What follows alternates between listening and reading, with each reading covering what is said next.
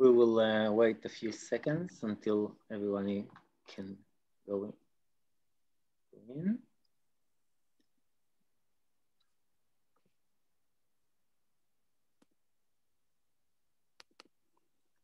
Okay.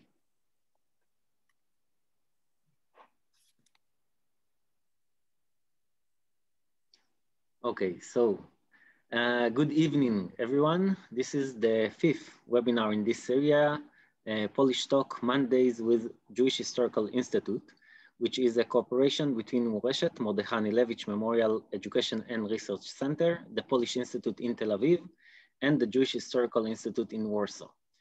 Today is International Women's Day, and our subject will be a very important and interesting figure, Rachel Auerbach. We will hear about Auerbach from Dr. Karolina Szymaniak. We will have 45 minutes of discussion and then approximately 15 minutes for questions from the audience. When we'll get to the questions session, please submit your questions via the Q&A button on your screen and not via the chat. If you would like to write your questions in Hebrew or in Polish, it's possible. We will do our best to translate it into English. Dr. Karolina Szymaniak is a research fellow at the Jewish Historical Institute and assistant professor at the Department of Jewish Studies in Wrocław. Her research interests range across modern Yiddish literature, Polish-Jewish cultural relations, translation studies, theories of modernism of the avant-garde. In addition to having taught Yiddish language and culture throughout Poland and Europe, she has also served as a consultant for the Museum of History of Polish Jews and the Museum of Modern Art in Łódź. Her book on the Polish Yiddish modernist writer Deborah Fogel was published in 2006 in Poland. She co-edited Warszawska Awangarda Yiddish, Warsaw Yiddish Avant-Garde, Dialogue Poets, Dialogue of Poets, Montages, Deborah Fogel and the New Legend of the City, and Moja Dzika Koza, Antologia Poetek Yiddish, My Wild Goat, Anthology of Women Yiddish Poets. She is the editor of Rachel Auerbach's Ghetto Writings, which received the 2016 Politica History Award. So, good evening, Karolina. You edited the book, which for now is available only in Polish, Pisma z Getta Warszawskiego, meaning writings from the Warsaw Ghetto. So to begin with, could you describe shortly the biography of Rachel Auerbach? Yeah, shortly, as we say in Yiddish, afregraches, which is close to impossible because she is a very fascinating figure and she keeps fascinating me. And she's been doing it for quite a while. So she comes from a very small village, Lanovci, in Podolia, and she would talk about her as a village girl. And it's important because later this village biography of hers helped her survive the Shoah. She studied in Lemberg in Lviv at that time. She studied psychology and history, which is also important because somehow her historical training was marginalized in the course of events, and she was not treated as somebody who knew something about the historical craft. So, but first and foremost, she considered herself a psychologist. She was pursuing it was PhD degree, but the system was slightly different, but simply a diploma in psychology and psychognostics. She was very interested in the facial expressions of emotions, for example, and how the body reacts to emotions. Also very important later on, because she was one of the people who very early understood that to give a testimony, does not only mean to tell what happened, it also means what happens with the witness and how the witness recounts the story and what and what the body tells us, so that we should not really marginalize also other non-verbal reactions. From what I'm telling you, you understand that she's a crucial person for the early Holocaust history. Why was that? Before the war, she was a writer, journalist. She was very much involved in the women's questions, hence we're talking today about her and the International Women's Day. She was really, we could call her some of her activities feminist, and maybe we'll have some time to talk about it later. She was a fervent Yiddishist while being also a Zionist.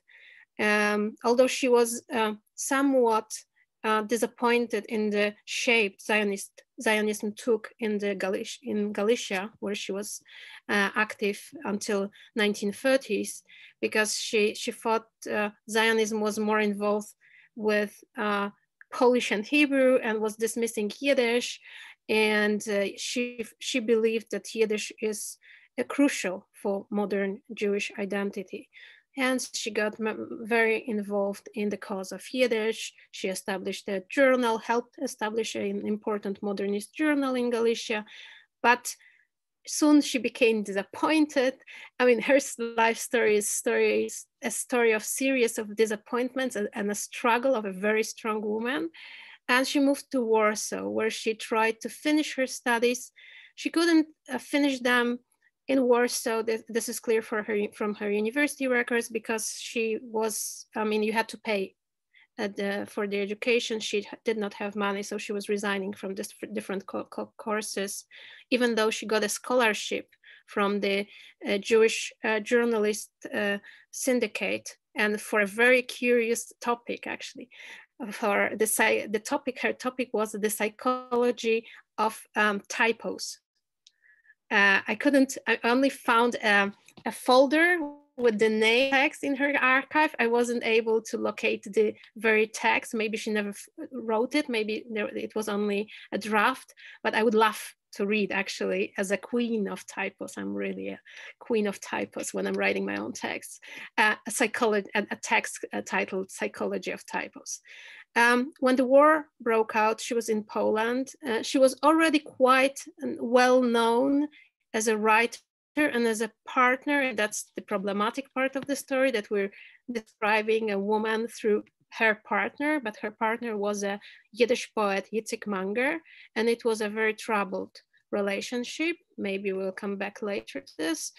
And she, at that time, her partner was already not in Poland. They broke up. She was alone, and she decided to join her family in Lemberg, in Lviv. Her family, this means her brother's wife, so her sister-in-law and her children. Her brother died before the war. She had 2 children, and Auerbach treated those kids as her own kids. She never had a family of her own. But she was summoned by none other than Emanuel Ringelblum, who told her that not everybody can allow themselves to leave, and that she has other responsibilities, that her private life and private responsibilities. And he gave her a task to organize a soup kitchen. And she started organizing it right away. And this kitchen was in Warsaw, of course, at the Leszno Street, and this is something that she started doing. She was a very good organizer. She knew how to organize things, and this is a thread in her life. She was organizing different institutions, different collectives. And she's usually not very visible. She was doing it from the back. That's part of her story. So she only now becomes very visible. She stays in Warsaw. She becomes involved in the Elaine Hills, so in the self-help that is organized in the ghetto. She's the director of the soup kitchen. And in the 1941, she is asked by Emanuel Ringelblum also to document her work. And she has a very peculiar position, because she's really able I mean, as the soup kitchen director, she's able to see what happens with different people very closely. And in the documents we have right now, she writes that this is a very peculiar observation point, the soup kitchen, that gave her access to really intimate access to the life of people that were starving to death. And so she, at first, she can't really, please stop me if this is too detailed. At first, she can't start, I mean, she has troubles writing. She has a writer's block. She's very traumatized after September 1949 and the bombarding of Warsaw. She was only able to write private documents, but she cannot come back to writing. And Ringelblum sends to her one of the secretaries of the underground Warsaw Ghetto archive, the so-called Ojnek Szabes archive. This is Eliohu Gutkowski, and to encourage her. And finally, in the late summer of 1941, she starts writing what we now know as her ghetto diary, which is a very also an interesting, I mean, it's the genre here, it's not very clear. When you think about diary, it's like taking notes about what happens in our life on the daily basis. These are more, and she calls them with this name, reportages, so reports, longer reports of what she witnessed, what happened to people she worked with, but also she writes down different stories that are told by other people, most notably by her friend, who was in the Jewish police in the ghetto. And this is probably, and I'm really looking here at Noam Bervarm, with whom she lived in the same apartment in the ghetto. She was living with her cousin, who was a Zionist. The family is I mean, the Feldshuch family lives in Israel until today, and I was in touch with the descendants of Reuven Feldshuch, so Auerbach's cousin. So they live in this kind of ghetto apartment where a lot of more than one family lives. So she lives with her cousin, with his wife and their prodigy daughter, Josima Feldshuch, who was a very talented young pianist, and with Bervarm, who really also gave her a lot of accounts, and she wrote down a lot of a lot of what she writes comes from him, not from what she actually witnessed. This is, and she writes in Polish, this document. We can come back to the question of languages, but she also writes a monograph of her work as a soup kitchen director in Yiddish. And she starts, this is an unfinished document, and she starts rewriting it. We have a draft, and then she starts writing a clear copy when the Action, so the July action in the deportation action in the Warsaw Ghetto starts, and she stops to write her what we can call class will or testament, and she writes a very powerful document that is an expression of her willingness to take revenge. So she says in the document that she is able to kiss shoes of the worst scoundrel just to survive the war and to take revenge. And this motive of revenge is crucial also for many of her writings after 1942. She survives as one of the few people who worked with the Ojnek Szabes archive. She survives the deportation action, and then she becomes more crucial to the history of the archive as one of the few people who are still there. And she's given a very peculiar task. She's asked to take down the witness account of an escapee from the Treblinka camp.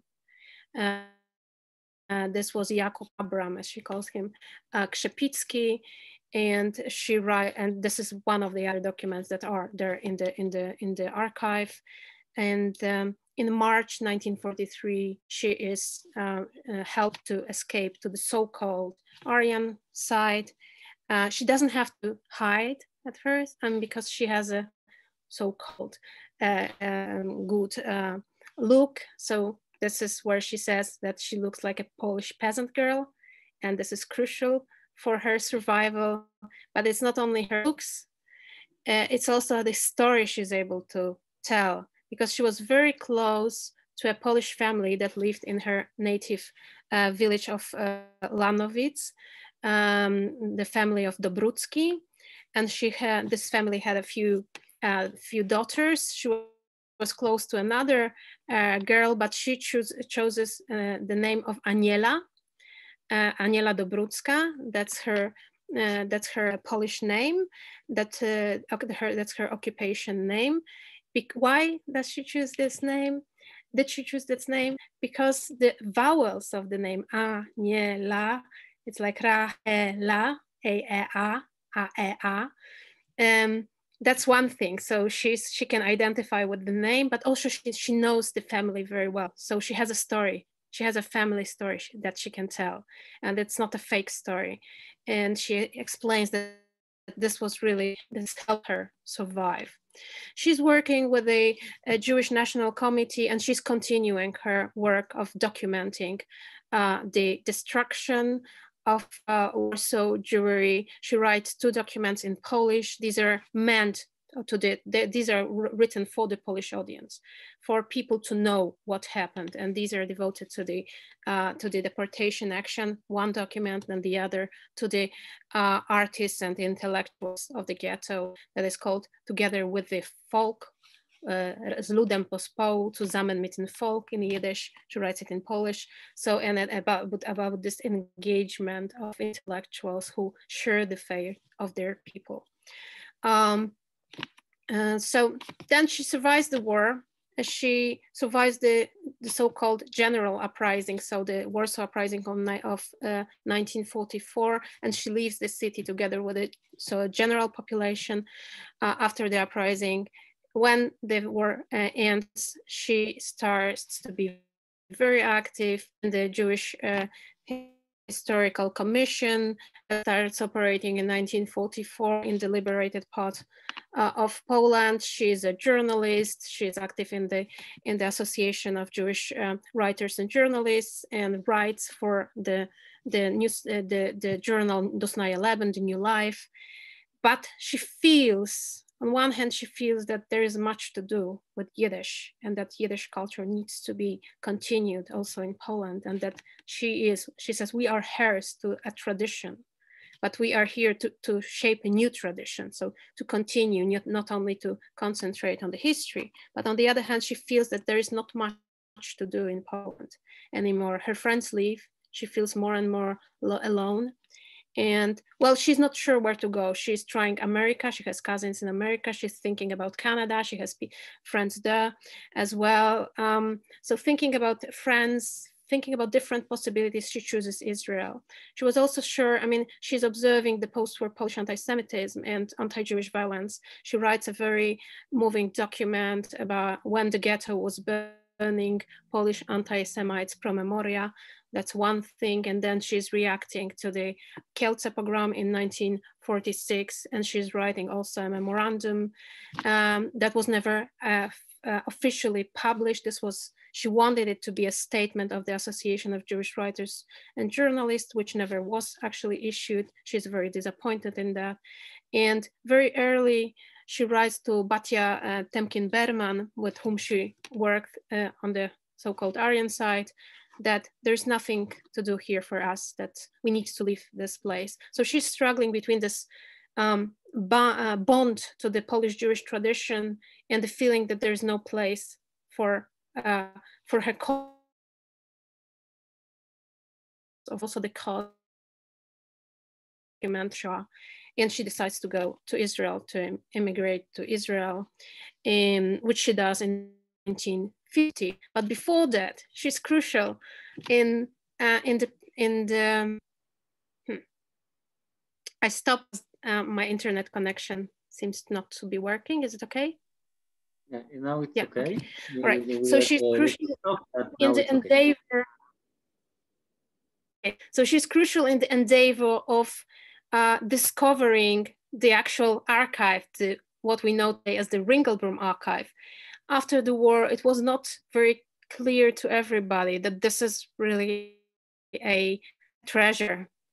A lot of people thought, and this is described very well by Professor Samuel Casso in his seminal monograph of the archive, that many people believe that these are papers and there are people to be saved. So why would you spend money on looking? You know, Warsaw was a desert of rubbles, and to find a cellar where the documents were hidden was close to impossible. And people thought, and this was a very, very expensive endeavor as well. And not many people believed it made sense, but Auerbach was one of the people who was really urging others to do it, because she knew that this is what she called a national treasure. This will be a foundation for the future history of the Holocaust. So the first part of the archive was discovered in September 1946 while she was still in Poland. And she tells this incredible story. She was in Łódź. She lived in Łódź after the war, or Lodz. She had this feeling that she has to go to Warsaw. She goes to Warsaw, to the building of the commission, and there it is. The archive is there, the boxes. She writes that one of the boxes was full with her and her partner's Itzhak Manger papers. So, but when she leaves in 1950, it's before the second part is discovered. So she only learns about it while in Israel. In Israel, she's trying to establish her new life. She works for the radio. She works as a journalist. But finally, in April 1954, she gets a job at a newly established Yad Vashem Institute, where she becomes the head of the department responsible for witness accounts collection. And she's really a person who is developing this department, not without problems, not without struggle from the institute. At one point, she loses her job, and then she's reinstated. And she has to also fight with the institute for the money, for the method. That's something you probably know quite well, the struggle between German educated historians and the survivor historians from Eastern Europe. And this is a story that I'm not going to tell right now, even on one foot or on one leg, however you say it, but she really understands that you need not only to write down, but to record, that the visual is very important, that the voice is very important. Still, she was not able to get enough money, because it's also new technologies cost money. She is also one of the people behind the Eichmann trial, and she helps the persecutor to list of witnesses. Her own witness account is really wretched. It was supposed to be longer. But she's speaking in the same session where Sylvia Lubetkin and Antek Zuckerman are speaking, and really her time is shortened. She's very, very disappointed, and this was a traumatic event for her. Perhaps here I can, no quotes here. Maybe one. In the context of the trial, she wrote to her friend, "As I have already explained to you, my work is not a gainful employment in the common sense of the word. It is a heavy vocation, to use a sublime expression. And since not all my collaborators treat it this way, I have to make up for that alone, shoulder the lion's share of the effective work, which totally excludes any personal life." So she's here traumatized, but on the other hand, she thinks that this is a heavy duty, a duty that she has to carry on, and that she has no right to private life. And she's presenting herself as this person who's carrying the past life. But she says, sometimes I feel like a woman pregnant, but not pregnant with a future life that is going to be born, a new kid, a new baby, but with a past life, that she's responsible for this past life. And she very, I mean, a lot of times she spoke of the documents as of her babies that she had to protect. And when during different wars in Israel, during different times, she wrote to her friends, I would send you my documents as one sends their children to be protected, because this was the, as she presented it, the goal of her life. And the life that she devoted to documentation of witness testimonies, and the life that gradually, that was left a little space for herself and for her other causes. She still pursued her Yiddishist cause, this is very clear, but what is interesting, it left little space for her feminism, which we might come back later to. Well, but she finishes, she dies in 1976, 31st May, of breast cancer. Very bad conditions. She was impoverished, really lonely, and this, to imagine this person so lonely and dying in such bad condition is a very sad moment. Her lifelong secretary told me also that while in her deathbed, she was still dictating her a text. She was still working on her last book that was published posthumously. So she was still devoted to her life goal. And her last book was published 1977, so already posthumously. And we have few editions in Hebrew, Polish, and other languages of her different texts. So that's her biography. Afregelaches. Thank you very much. Well, you're right, it's impossible to tell it shortly. There were, as you said, she wrote a lot, and there are numerous editions of her work. One of them even was published by Moreshet. So what is important, or what was new in this edition that you edited? Well, yeah, so in Hebrew, actually, the situation was not so bad, because already in the 1950s, there was a Hebrew translation of her ghetto documents and other documents written after she had left the ghetto. This edition is the first full edition of what is there in the of her ghetto writings, with one exception. So with the there is the Krzepicki testimony is not here. So these are her own writings, not the Krzepicki's account. And what does it mean that this is full? To the fullest extent possible. I spent 3 years on this edition, and this includes her ghetto diary that was written in Polish. Her monograph, this is a draft of the monograph of the soup kitchen, plus notes about the deportation action, and a letter to her nephew, who was at that time in Lviv, her nephew Mundek, who did not survive the war. She was really working hard to save him, and she was not able to. Neither did her sister-in-law and her little niece. But when she already knew about it, and she was trying to save Mundek, and she was not able to. So these are the documents. They were sometimes edited previously, but not to the full extent. So not all of what was possible to decipher. So what I did, I really worked 3 years on these documents. They were preserved in a different state. Some of them, maybe I will share the screen here.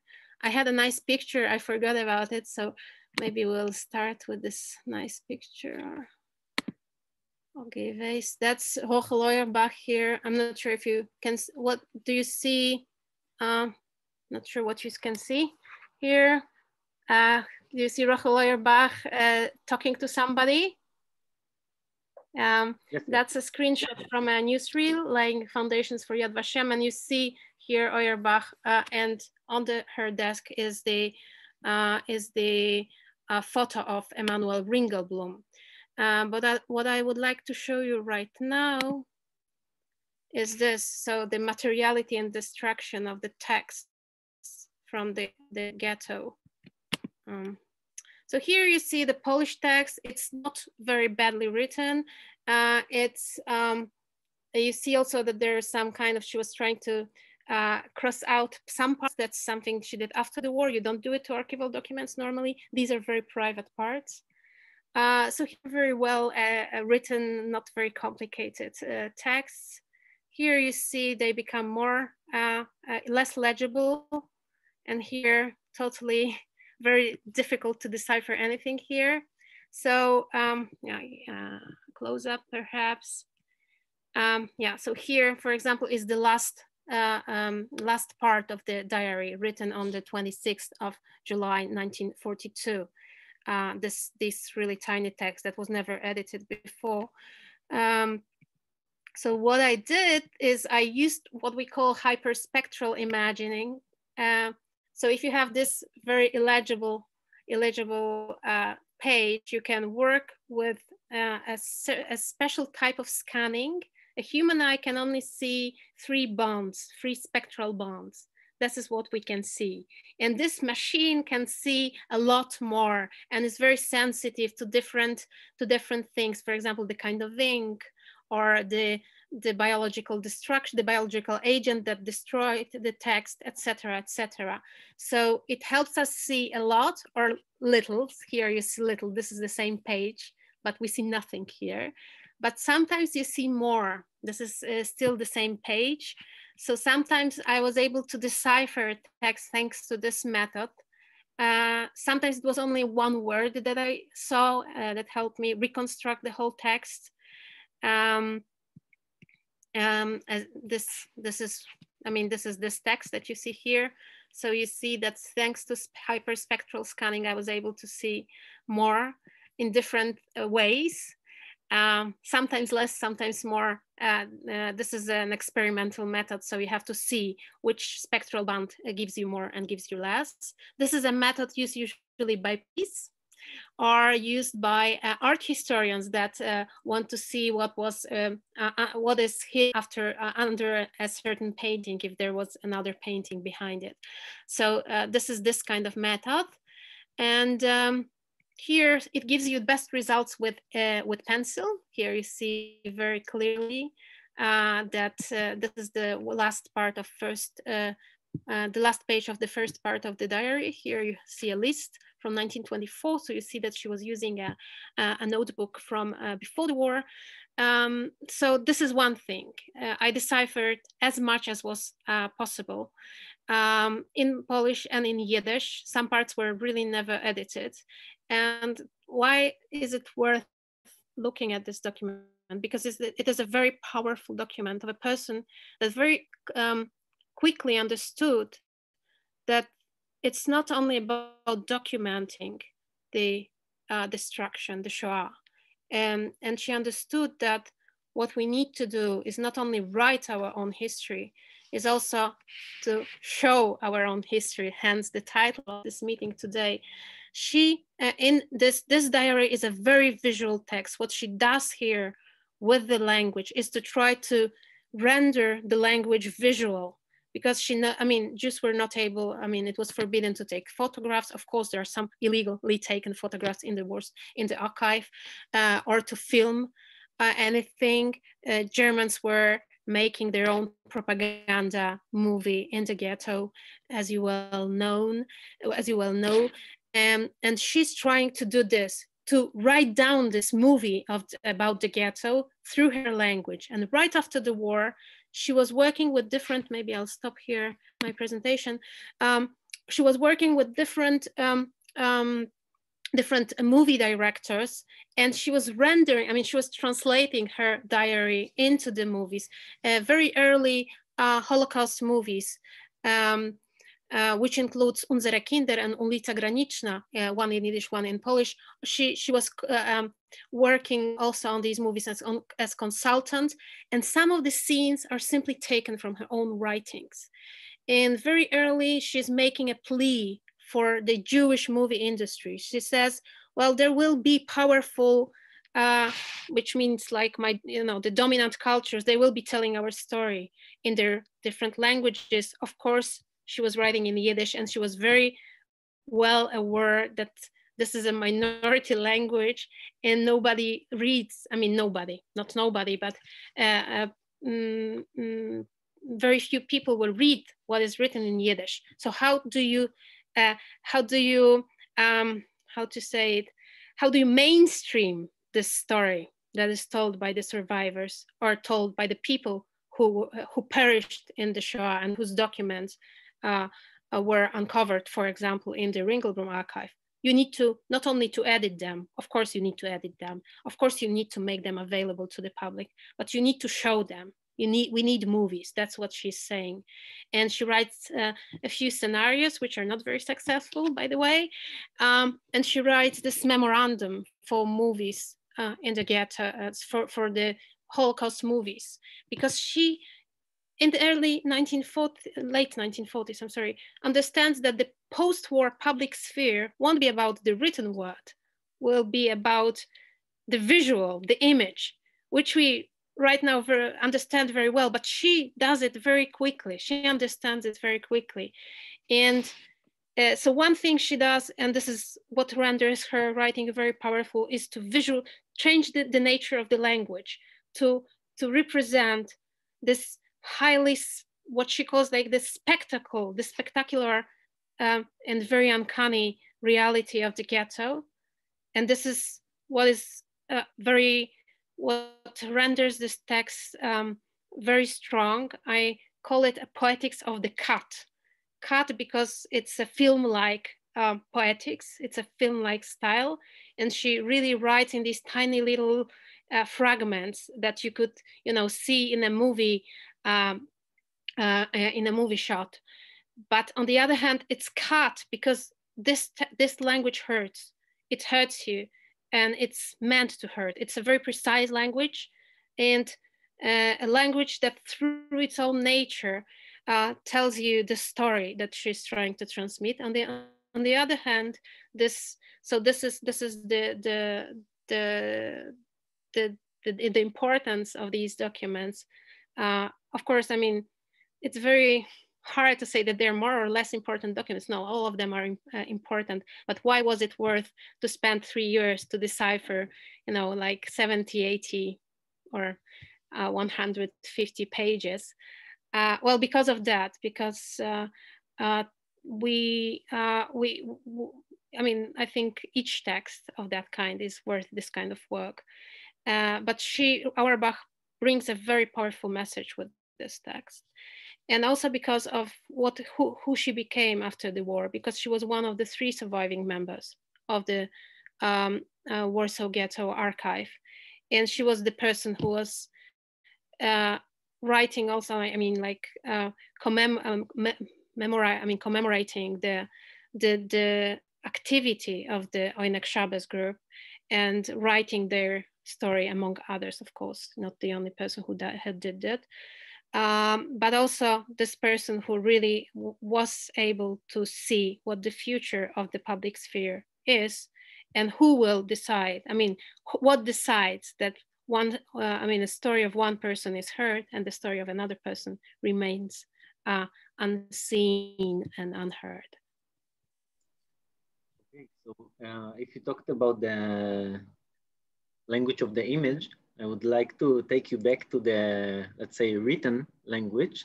So you talked about it a bit before, and also Jacek Lauczak wrote in a short review that Auerbach lived in 2 languages, Polish and Yiddish. So can you explain what was the meaning of these 2 languages for her, and what can we learn about her through each language? Mm-hmm. Yeah, she was fully bilingual. So she was Yiddish, a native Yiddish speaker, and she spoke Polish perfectly from her childhood on, so she was fully bilingual. So she switched through between the languages. Before the war, she was using both. Her education was in Polish, of course. She also knew and understood some Ukrainian, and she knew German that she refused to use after the war very firmly. And so these are Polish and Yiddish are her two own languages, as we can say. But for different reasons, I mean, but she was, when it comes to her language politics, she was involved in the cause of Yiddishism. So she was convinced that Yiddish should be the foundation, Yiddish and Yiddish culture of the modern Jewish identity. And this did not exclude her Zionism, by the way. That's a more complicated, I mean, the simplified vision that you are a Zionist and you simply disregard Yiddish. I mean, this was perhaps the mainstream, but I mean, a lot of Galician Zionists, leftist Zionists as Emanuel Ringelblum were also involved in the cause of Yiddish. She already before the war, she would write to her friends that she only writes in Polish because she earns more money. She, you know, you earn when you're a journalist, you earn simply because you write an article. So you can write an article in Yiddish and publish it in Polish. It helps you, but that she is not willingly writing in Polish. And this is part of her language politics, and she also writes it in the 1930s. And we're in Poland in the situation of rising anti-Semitism and the wave of pogroms in the mid 1930s that goes through Poland. So that's her answer also, not only her answer, many people also at that time. First after the first wave of pogroms in the 1918, 1919, refused to write in Polish, and then later in the 1930s. On the other hand, and she remained faithful to this explanation. And when she was writing her lifetime book, which is called the Warsaw Testament, she explains that, I mean, she asked herself, why did I write in Polish in the ghetto? Why was this text written in Polish? And she says, well, I was writing in a notebook. That was my notebook from girlhood time when I was a girl, and I was writing it in Polish. So I just continued. This does not sound like a plausible explanation. Why did you continue? No reason to continue. And then why did you write it as a girl in Polish as well? So here she's trying to diminish the importance of Polish for understandable reasons. But I think there are other possibilities. As we know, and this has been analyzed by other scholars such as David Roskies, so language politics in the ghetto was very much connected to what was happening in the ghetto. So people were switching languages from Yiddish to Hebrew, from Polish to Yiddish, and in different directions depending on the moment in the history. I think we can think about it, for example, about Polish as her own language, but also language that is not fully her. So it's hers and not hers, as Sif. And in the 1940s, she writes that she needs connection to the Polish culture because it's a connection to a normal word, a word that is not crazy, the word that has some sense of freedom, even in the occupation, in the situation of occupation, and that she needs this connection to the great Polish freedom and liberation tradition, and to the romantic Polish tradition. That's what she writes. So one of the reasons for writing is this, perhaps. Another reason is that the reality she's describing is an uncanny reality, what we call in German, I'm sorry, she wouldn't be happy about me using German, unheimlich, what Freud calls unheimlich. So something that is uncanny or unhomey. So it's home and not home, as Polish for her, home and not home. So this paradoxical situation of a language that is yours and not yours at the same time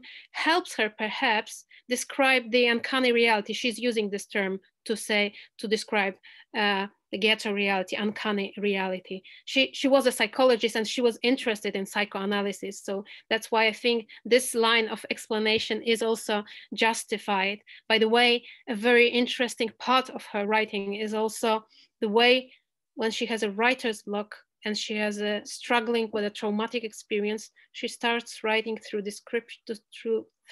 describing dreams. She's describing dreams and analyzing her own dreams. So this is a point of entry for her to start writing.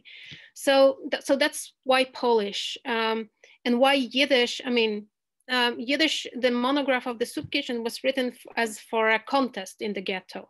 So perhaps she thought it would be more appropriate to write it in Yiddish. On the other hand, this was a more formal text. But she also writes her testament, last will, Tzavoah, in Yiddish. So in the moment of really the greatest distress during the deportation action, she chooses to write in Yiddish as well. And she repeats these words, nekome, nekome, nekome, in Yiddish.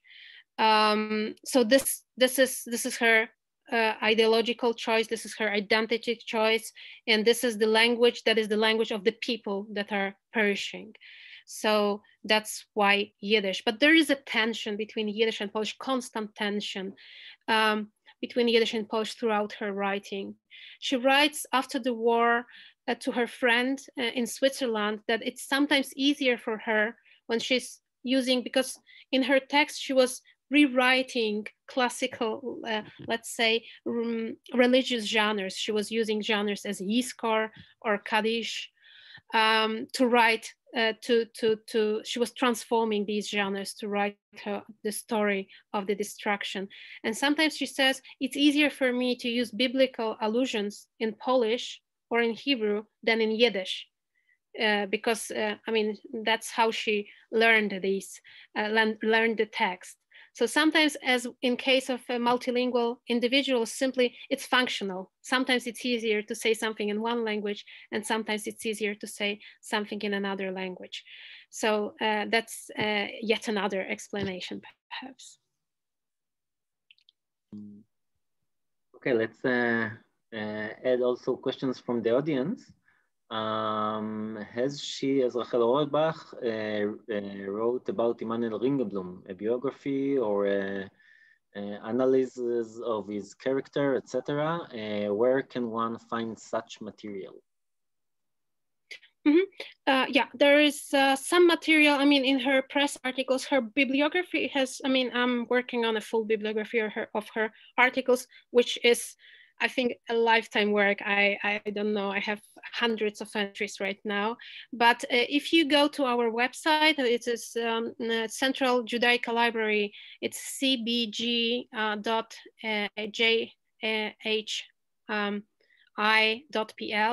And you type Auerbach and Ringelblum, for example, there's a full article she wrote and it's available digitized online on our website. I think we can simply, I don't know if I write it here, will everybody see it on the chat, the web address? Okay, so that's it. Central Judaica Library, this is a digitized, the collection of digitized documents from the Jewish Historical Institute. This is a collection that is expanding, and the whole edition of the Ringelblum archive in Polish, and now it's gradually in English also available there, and the originals of the documents too. So you can search it yourself, see the documents yourself. So this articles and also part of her book, Warsaw Ghetto has also, and parts of it are devoted to Ringelblum. But formally, as a book, for example, she never wrote a biography of Ringelblum as such. And plus, for example, these articles she wrote about Ringelblum and the Ringelblum archive are sometimes also available in multiple language versions. So if you would write me, I can refer you to specific articles. Sometimes they have also Hebrew versions, for example. You mentioned a feminist attitude in some ways. So can you tell us about this aspect in writing? Yeah, I was waiting for this. Yeah, it's an International Women's Day. Yeah, this is a very interesting story because as I told you, when after the war, there's less and less feminism in her own writings, but she very early understands in the 1920s, in the late 1920s, the position of women in the public sphere is very peculiar, and that women are marginalized, and that that, for example, they're paid less, or for example, they need to be beautiful, or otherwise they will not be, they have no entry point to the, for example, literary milieu. She wrote a very funny thing in the 1930s. I need to open my quotes here to tell you. Sorry, oh, where is it? Here. Yep, here. Oh, perhaps not. Okay, it doesn't want to open, so I'll try without my quotes. Oh yeah, that's my, okay, that's the first thing, her first letter I found in 1928. And she's writing and she has a hangover. I never thought I would be curing hangover by writing and maybe sending, I haven't decided yet, clumsy letters at the dawn.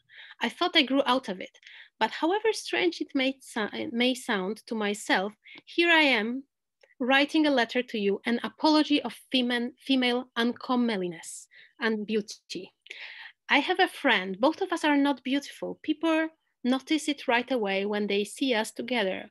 We've been discussing the problems of non-beauty, cleverness, and love. For women, it's better not to be beautiful, because if they're beautiful, they're automatically treated as beautiful women and not intelligent women. So she thought perhaps it's a chance for her. And she also understood that she's being marginalized, and she writes about it very clearly, and also criticized because she is a woman. She says they criticize it because a Yidana, a Jewish woman, deals with it. It's her thing. So how she responds to this? She responds by writing a series of or proto-feminist articles about different topics. For example, she writes a very funny series about the role of men and women in the human history. And this is a very popular series. It's not very scientific, it's not academic, it's published in a daily. And it's obviously not also grounded in not only grounded in scientific research, but she's trying to rewrite the history of humankind from the perspective of women, and showing how women were more important to the human history and how they got marginalized. And she's writing this history up to the present time, I mean her present time, so up to the modern age, up to the war, and showing the importance of women, and also discussing the so-called female nature. So she's thinking that these are constructed more and constructed stereotypes, or some features or characteristics that are actually an effect of socialization and not something that is natural for women. So she has this constructivist also outlook on the question of gender. That's one of her responses. Another response is to rewrite the history of women, women writers. So she writes a lot about women writers in Polish and in Yiddish. And she's also trying something that we could call genealogy, so the female genealogy of women, of writing women. And what she does, she's writing this series of articles about different women writers. And she does a very interesting thing, because she's not only writing about Jewish writers or Polish writers, she has this series about different writers writing in English, Polish, and Yiddish, and showing that the strong female tradition, long female tradition, that there is a story to this writing, and that has been overlooked, had been overlooked, actually, if we're thinking about the past time. So this is another thing. A lot of articles about different discoveries of, for example, women writers in old Yiddish literature. So she's very sensitive to these topics. Yet another thread in her writing in the pre-war time would be how to help women be active today, because they have to, for example, so how to, for example, organize kindergartens, how to help women be professionally active. This is also something that I think is very interesting and very modern about her writing. She understands very quickly as well that it's not only about gender. And this is something feminism understood later on, feminism as a movement, not particular people perhaps, but she understands it that it's not only about gender, it's also about ethnicity and class. So that feminism has to be more sensitive to these differences. And at that time, feminists were not.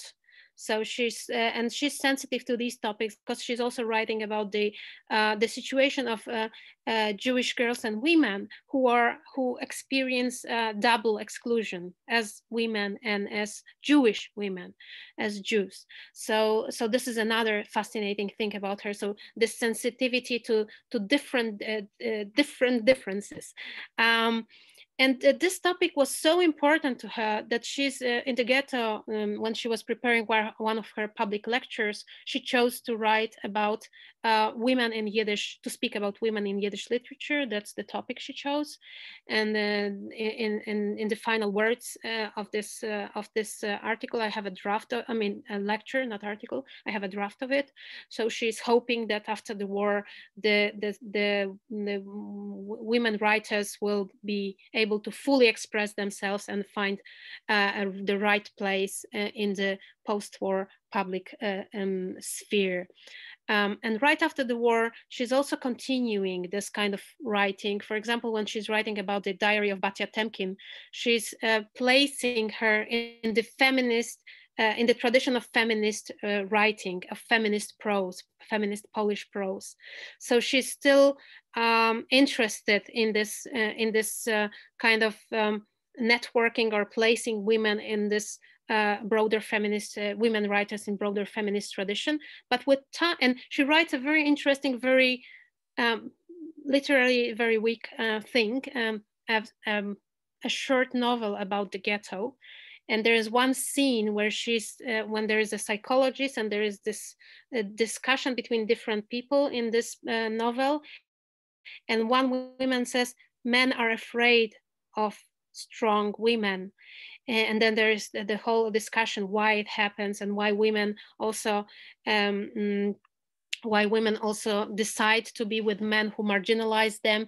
And it seems to be Auerbach's own story, because she, as a very strong woman, as a very self-conscious woman, she was involved in very troubled relationships with different men. And the most important one is Itzik Manger, who was abusing her verbally and physically, to the point that when they met after the war in London, he would publicly insult her. And she, this person who survived the ghetto, survived the Holocaust, and was the person who was so strong, she publicly started crying because she was not able to cope with the abuse from her once close partner.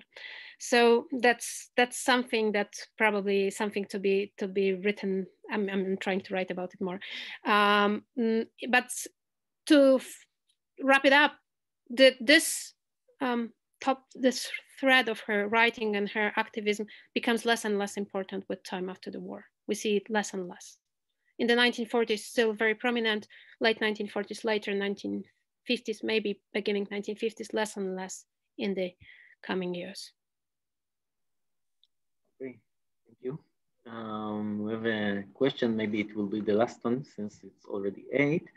What was her attitude toward the job, Jewish Fighting Organization? Okay, that's not something she was. I mean, she was interested in the, of course, in the she wrote also the whole book about the Warsaw uprising. This was a book that was actually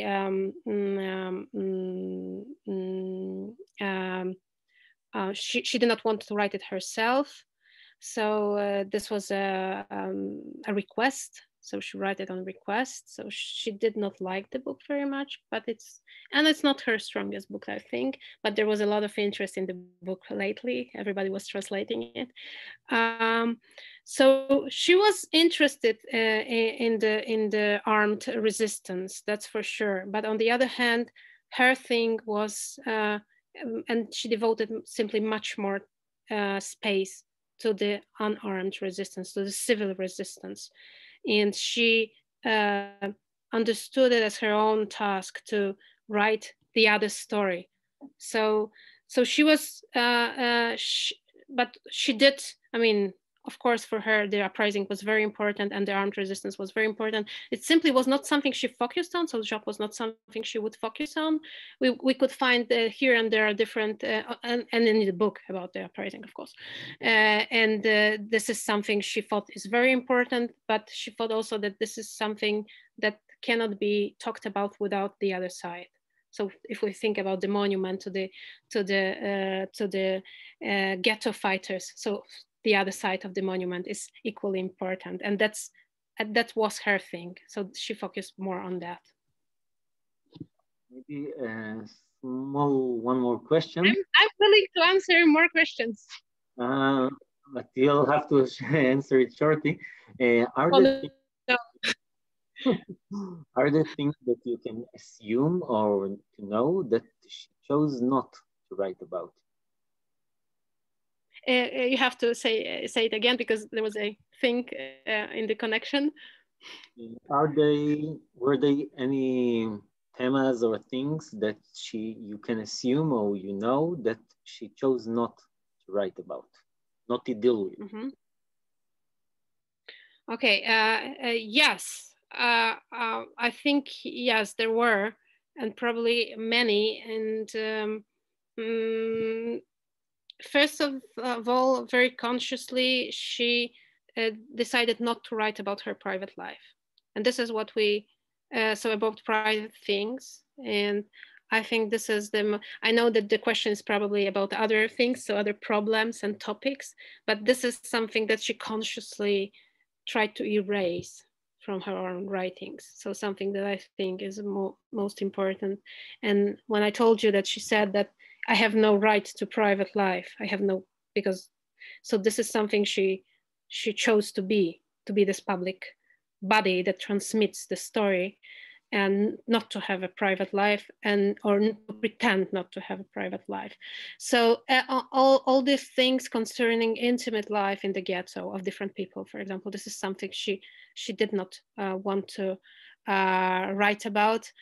So I would stop here, because otherwise we would go into very difficult topics about Jewish police, and you had a whole also a webinar about it. So maybe I'll stop here with this point.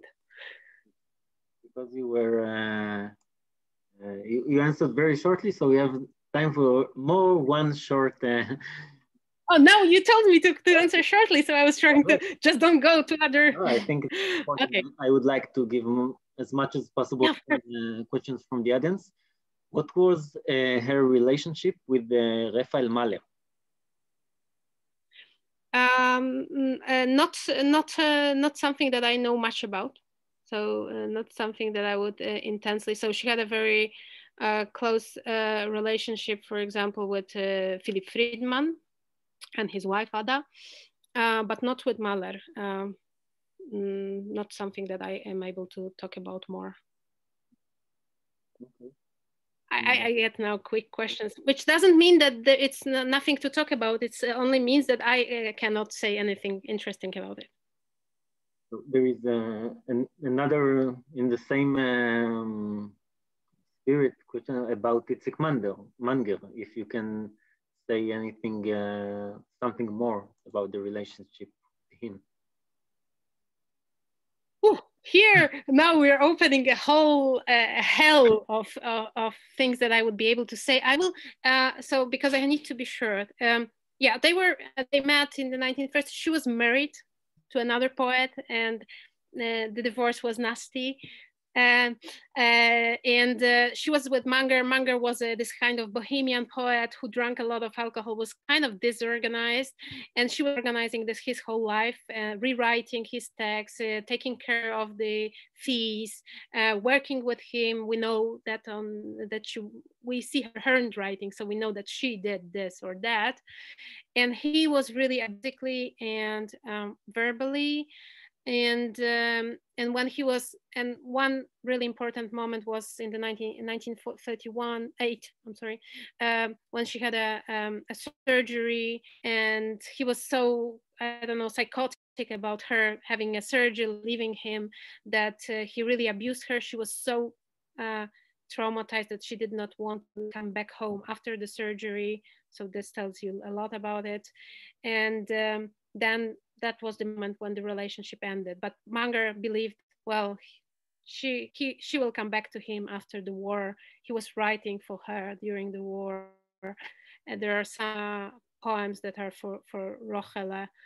And but she did not want to. She believed that she cannot, take this kind of burden on her shoulders because she has another burden. This is the documentation of the destruction, but she was still taking care of Munger, writing to different friends and trying to help him. After this London situation, they never met personally. But what I can refer you to is this wonderful book in German, unfortunately, which is called Niemandes Sprache, written by a Israeli-German scholar, Efrat Galet, which discusses the relation in details. So if you're interested, that's quite a thick book. It's about Munger, but Rochel Auerbach makes an important part of the book and of the whole story. I hope I was quick enough. Okay, thank you very much, Karolina. I hope we will be able to see Pisma the Geta Warszawskiego also in English and in Hebrew as soon as possible. And thank you all for taking part. When it comes to Hebrew, I'm counting on Moreshet. Also. Thank you too for being here. Sorry I can't see you, but it was a pleasure to speak to you. Sorry I'm lazy enough to not to speak in Hebrew. And I'm sorry I couldn't speak in Yiddish. Gewollt, danke. Schönen Dank euch. Toda rabba. Thank you all. And I would like to thank also, and again, firstly, to you, Karolina Szymaniak, to Moreshet, Mordechai Anielewicz Memorial Education and Research Center, to Magdalena Shishkovska from the Emanuel Ringelblum Jewish Historical Institute, and to Yulia Mackiewicz-Saban from the Polish Institute in Tel Aviv. Thank you all. Keep safe. Have a good night.